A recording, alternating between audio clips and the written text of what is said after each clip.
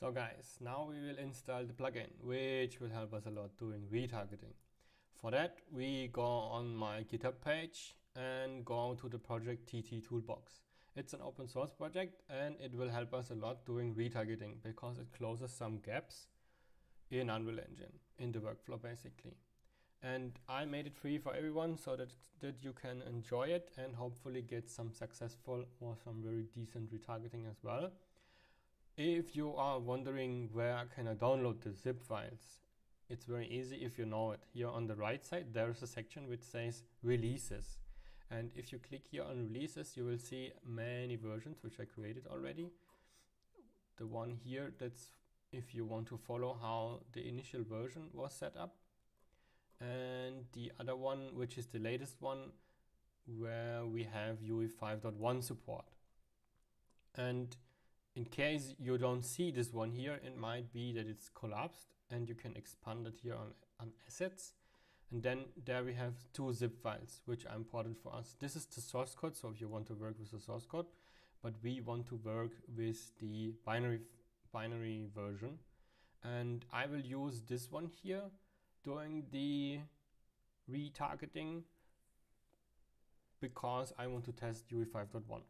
If you want to work with UE 5.0, you can use this one. It should work the same way. In case it don't, let me know. And we can download it. It's very easy. So what I do most of the time is head over to the Unreal Engine installation folder. And in my case, it's C drive, program files, Epic Games, UE 5.1, engine, plugins. And then here I create a special folder because here are a lot of plugins which you see. And the launcher will do the same. It will put all your plugins into this folder, and we do it now manually. So here we store the zip file, and then we head over to this location. Here, do a right click. I'm using 7-zip, so unzip it, and you can use any tool you want as well. I just extract here because it has a folder already which is prepared for you, and here you can install the plugin basically. And then we have it already, almost. So what the next step, what we need to do is open the editor. I'm doing it on the other screen and I cannot move this splash screen over, but you will see it immediately.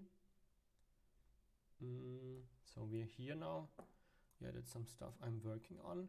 And if we go over to edit plugins, then we can search for TTToolbox and here click on enable it.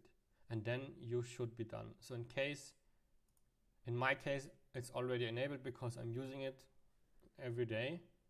And then you will get here a button, click restart now if you enable it. And then you should be able to use it. And then you can test it the following way.